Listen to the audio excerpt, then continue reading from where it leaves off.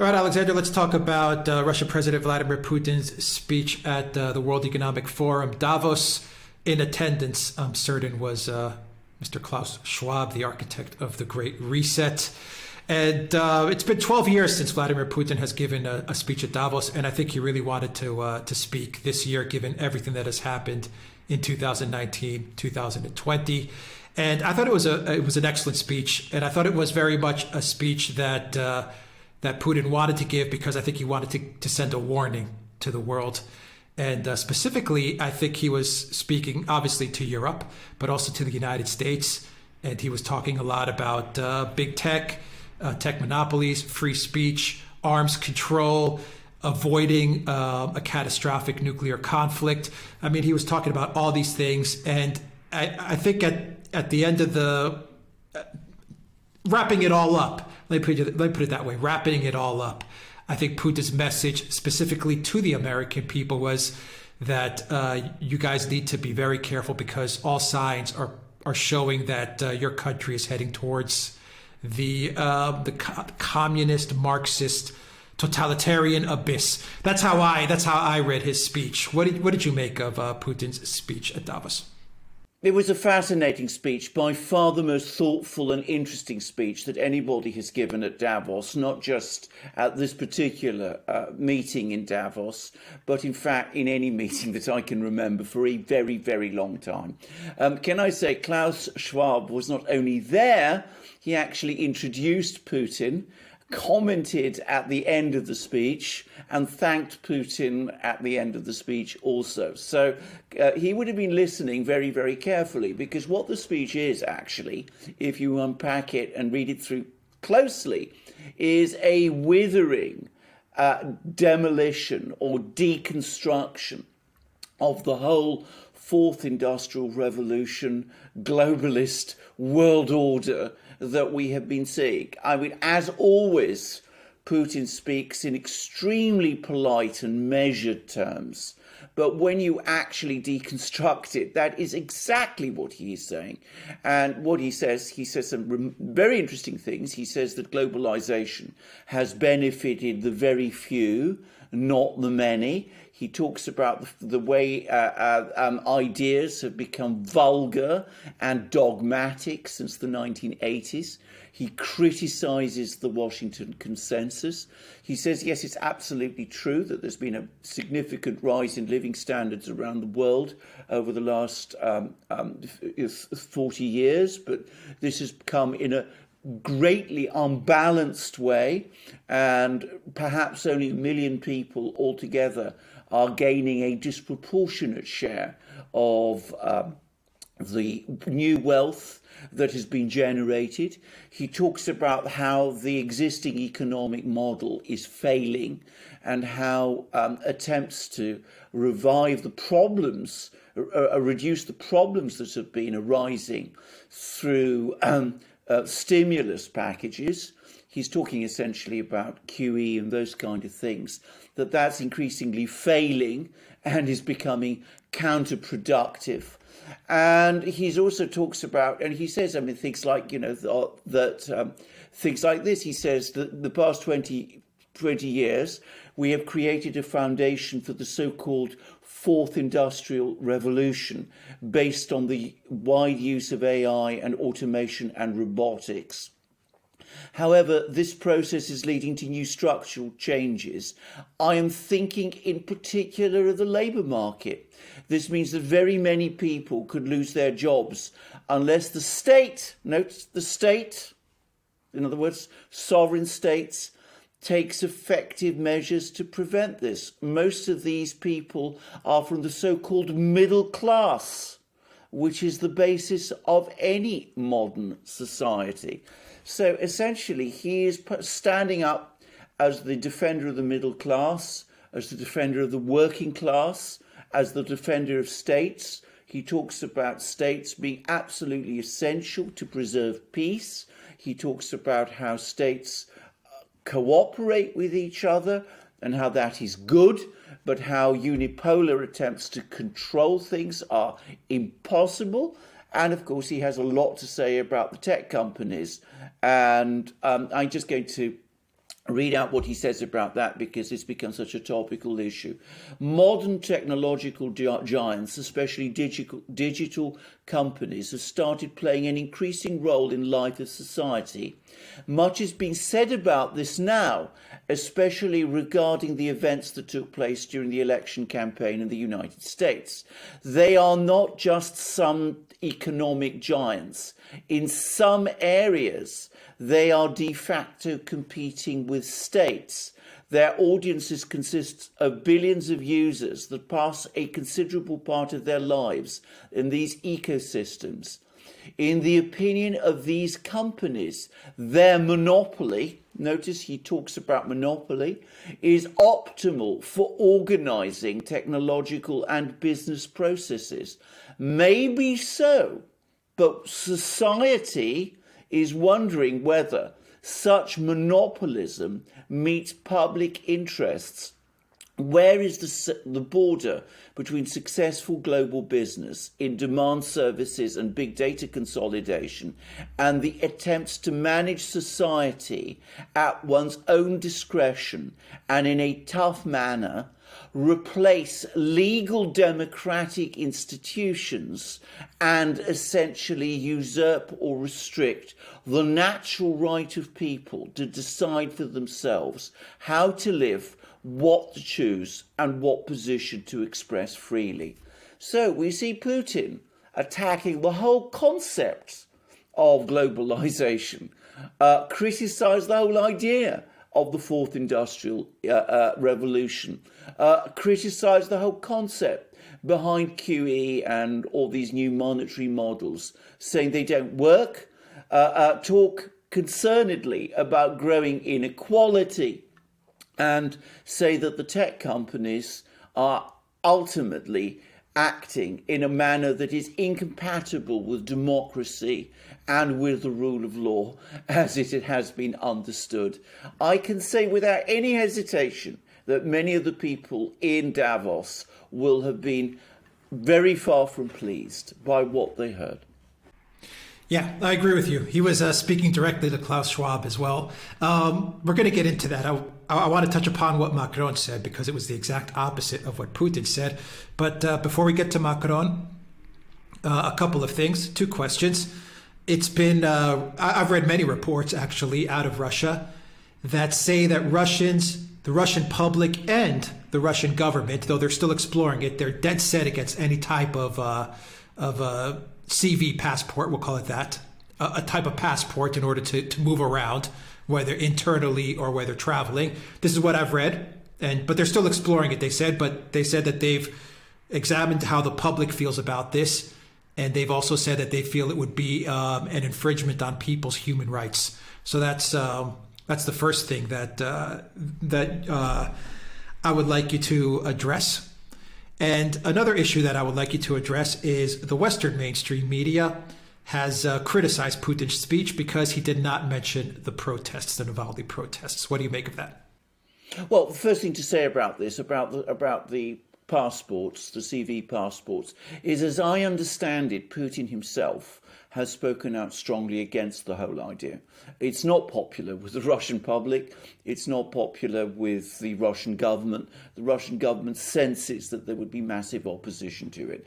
And given Russian history, given the experiences the Soviet Union had, bear in mind that in the Soviet Union, people did have special passports. There were special passports that people had to travel internally, and there were special passports they needed to apply for and get in order to travel abroad. So there were all these restrictions and controls on people through this varied system. And the absolute thing they do not want to see is anything like that brought back again. So I think that there would be huge opposition in Russia to doing anything like this. And so I don't personally think it's going to happen. And I'm going to say also that for what it's worth, the evidence shows that in Russia, the case count is falling rapidly. I mean, it's fallen by about a third to 40% since January. Now, you can take that as true or not as you wish, but that's what the figures show. Now, on the question of the fact that the media hasn't, focused on, the Western media has focused on the fact that Putin didn't mention Navalny and the protests in Russia. Well, first of all, this is hardly the venue for that kind of thing. And I mean, this isn't what his speech was about. His speech was not a political speech about current affairs. It was an attempt to discuss the underlying processes in society, which, as I said, he did very effectively. But beyond that, I mean, it's again a further attempt by the media in the West to draw attention away from the actual substance of what Putin was saying. I don't want to talk about the various things that Putin talked about the fact that there's growing inequality, about the fact that stimulus packages don't work, about the fact that QE is bad, about the enormous pressure on the middle classes and on the working people, about the problems of young people, about the overweening power of monopolies. They want to keep the focus on what Navalny and his supporters are doing, even though, as we've discussed in various programs, he doesn't actually have much support.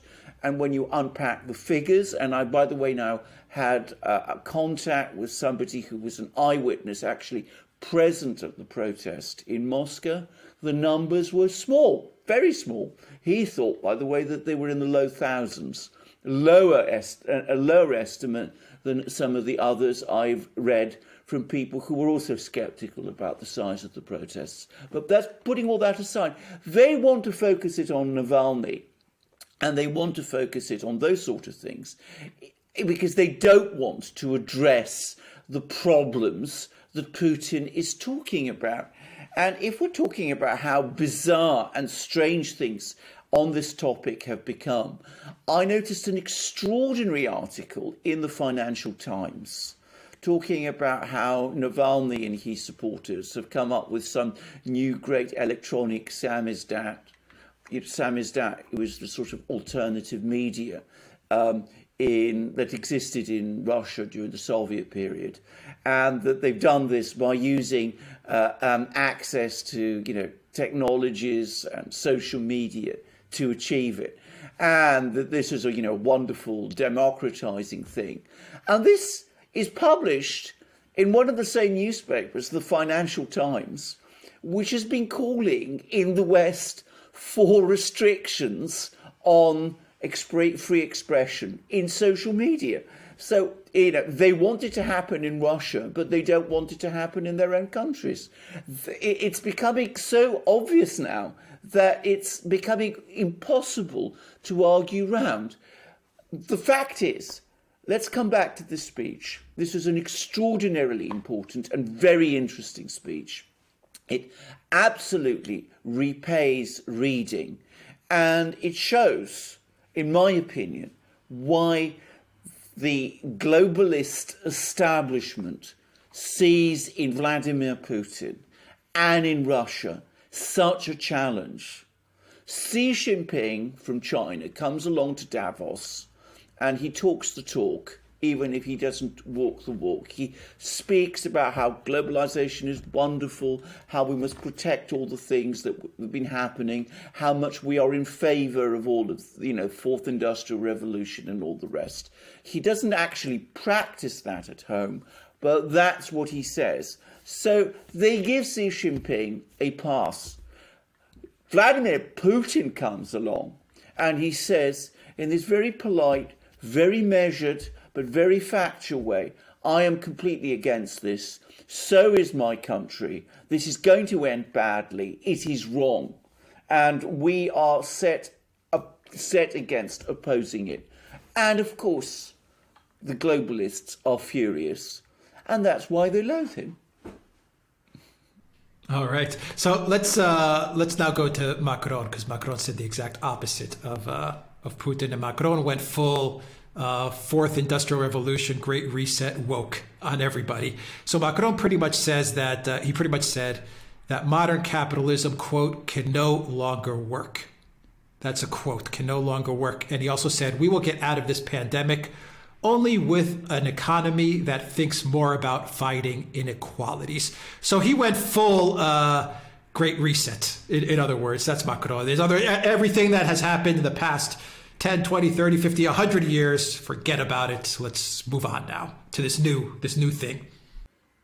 Well, that's exactly right. This is Macron, because, of course, bear in mind something about Macron. Macron is a technocrat. He worked in finance. He went to all the elite educational institutions that France produces, places like the École Nationale d'Administration. He is absolutely part of this world that believes in and promotes these things. He is not someone who's ever set up a business, who's ever been involved in, trying to do their own thing, trying to create wealth. He's always managed things. That's the culture that he comes from. It's a technocratic vision of the future, which is, of course, what globalization and the fourth industrialization ultimately is. It's a top-down system which tries to impose ideas and policies and views and control from the top downwards. Putin does not come from that kind of background. I mean, he was in the intelligence world, but he was also very heavily involved when he was deputy mayor of St. Petersburg in promoting small businesses in St. Petersburg that people don't know about. So he comes from a different perspective and from a society that has essentially repudiated this technocratic vision. It has embraced, or is seeking to embrace, a more democratic, capitalistic, if you like, system. So they are absolutely diametrically opposed. And of course, what Putin would say to Macron is, when you talk about the purpose of the economy is to eliminate inequality, what you're actually doing is you are creating inequality, because you are destroying your middle class, you are destroying your working class, you're throwing people out of work, you're crushing their businesses, and the beneficiaries of the system that you're set on creating are going to be very, very few. A small group of people, an oligarchy in control, and everybody else controlled by them. Putin spoke of basically 1 million people who would benefit, around the entire globe, as opposed, in effect, to everyone else. So it is a completely different outlook. And the other thing about Putin, and the thing Putin is saying to Macron, is what you are proposing isn't going to work in the end, because it's creating inequalities and imbalances, and is ultimately unsustainable, and is also extremely dangerous. And this is where he talked a lot about arms control and conflicts, and set up examples of how states can cooperate with each other to secure peace, but the sort of globalist vision of the future works against that. So you have these totally contrasting concepts and visions of the future. And I have to say this, and this is my own personal perspective, Putin's is reality-based, grounded on facts, is concerned about actual real people. And when he talks about, adherence to law and democracy, of course, there will be many people around the world who will ridicule that coming from Putin. But I think ultimately that is true. I think his, in the end, is the democratic and lawful vision of the future against Macron's, which is an anti-democratic, ultimately unlawful vision based on a technocratic concept, which is both unworkable and in itself, frankly, ugly. All right. We will leave it there. Alexander Merkers, thank you very much. Guys, look for us on BitChute, on Odyssey, and on Rumble. Also, make sure to check out the Duran shop and pick up some great merch, long sleeves, hoodies, mugs, PayPal, Patreon, subscribe, star, and Bitcoin. Your help really is appreciated for this channel. And what else? Check out Alexander's channel. You'll find a link down below. Check out my channel. You'll find a link down below. And that's it. That's it, indeed. And please join us for our next program. And we look forward to you joining us on our other channels and coming to our shop and buying the great things there. And, of course, please look us up on our other platforms too. All right, Alexander Beckers, thank you very much. Until next time, everybody, take care.